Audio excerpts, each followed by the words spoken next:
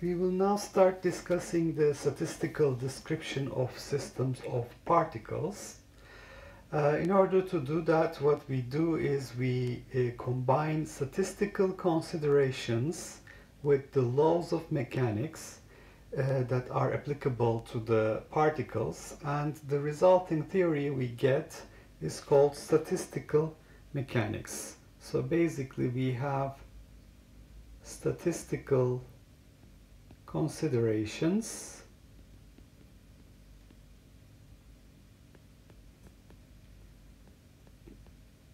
and we use laws of mechanics applicable to these particles, and we obtain the branch of physics called statistical mechanics. And there are some essential ingredients in the statistical mechanics. So what are those ingredients? Let's list them.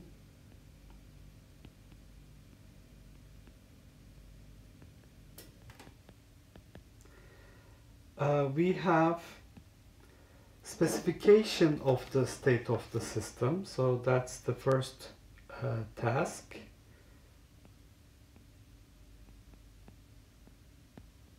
Specification of the state.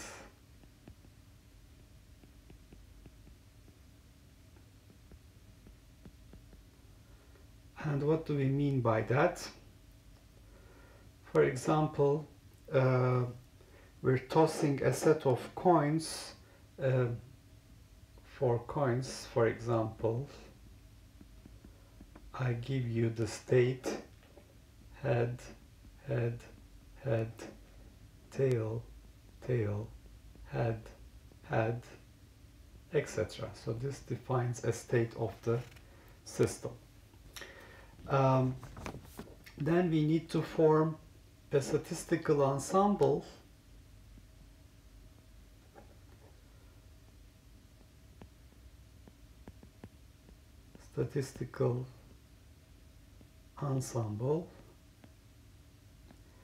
and remember, statistical ensemble means we have a set of similar systems, and ideally the number of similar systems should be infinite. And what we achieve by producing the statistical ensemble is that we have, when we perform the experiment on the statistical ensemble, we get the fraction of the systems that are exhibiting a particular outcome. So we get the relative frequency of the occurrence of an event that we call probability. So this will allow us to obtain set of probabilities.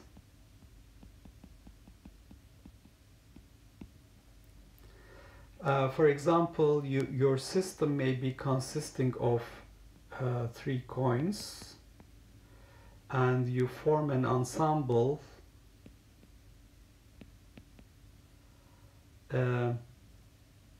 and similar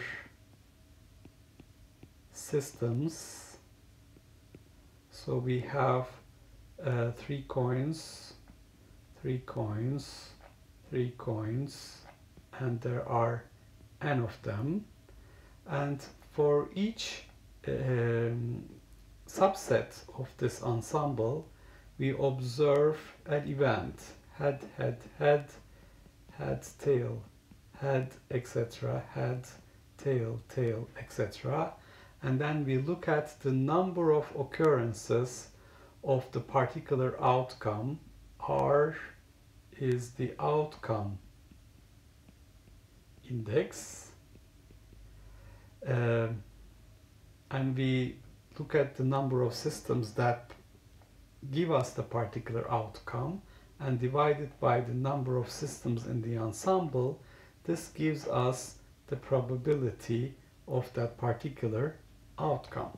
So for each outcome we have a probability that's assigned to it. And we have some statistical postulates that can help us. Statistical postulates. These are things that we assume about the distribution of probabilities. For example, a priori, so to start with, we can assume that for this experiment of tossing coins, a set of coins, each coin has equal probability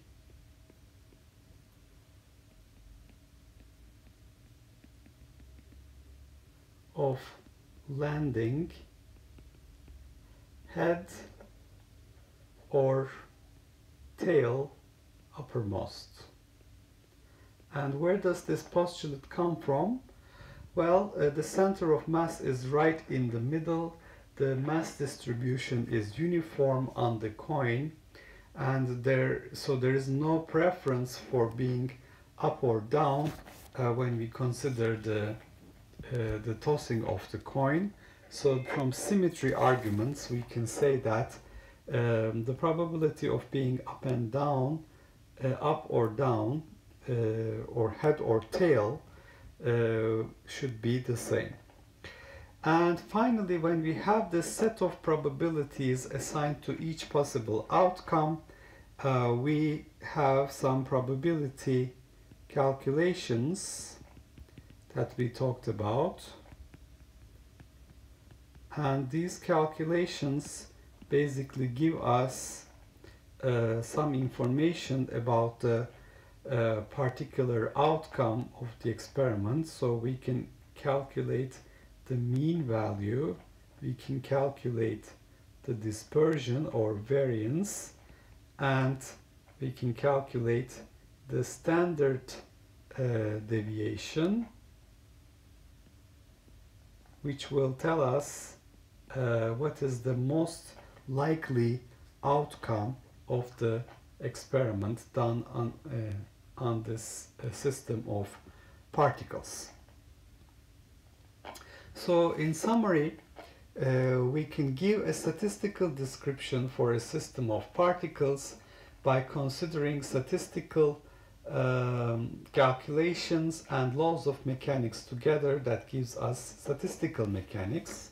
For such a statistical description, we need a specification of the state of the system. For example, initial conditions or the state of the system that we would like to reach. We form a statistical ensemble. We perform the experiment n times with similar systems that gives us the relative frequency of the